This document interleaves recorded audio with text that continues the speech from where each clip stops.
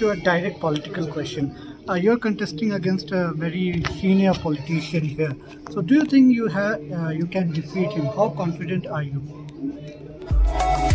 Senior politician of 15 years, but I think that no one, and I mean no one, is invincible. I am very confident that the ideas, the politics which we are doing is one which is a politics of the people, and the people will speak, because people need much better. They need for the state to do much better. They need much more than what this constituency has seen, and it is possible, and together we will do it. I mean, your party is restricted to only 3 candidates, or are you planning to put up some more?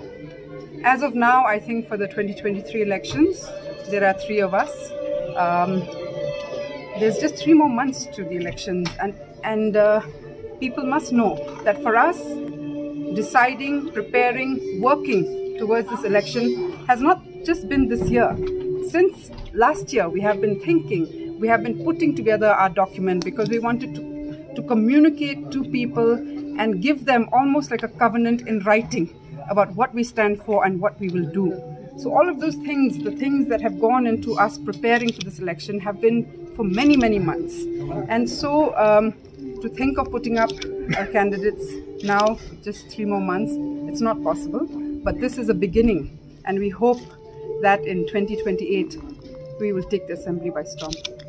Kong, money power has become an ugly but important aspect in every election. So how are you going to tackle this during your campaigning, during your fight in this elections, Kong?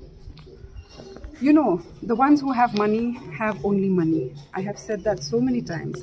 And the ones contesting and many people trying to contest and defeat those with money are also trying to do that with money. So you have somebody who has 5 crores and you have somebody who has 3 crores, you know. So I think that because there has never been a clear alternative, which is not based on money and muscle power, the people have had to choose the lesser evil, you know, and sometimes whoever is spending more. But this time, I think the people are being presented with a very, very clear alternative. We are asking people to choose, to think, and to vote for ideas, for commitment, and for somebody who will have your back at all times, who will be with you. We don't believe in buying people.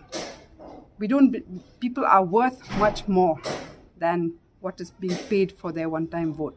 They are worth years and years of dignity of labor, of their rights as workers, of healthcare, of education. Those things are priceless, and that is what we promise you. Do you see that the government has been going on inaugurating foundation stones and schemes and other infrastructure?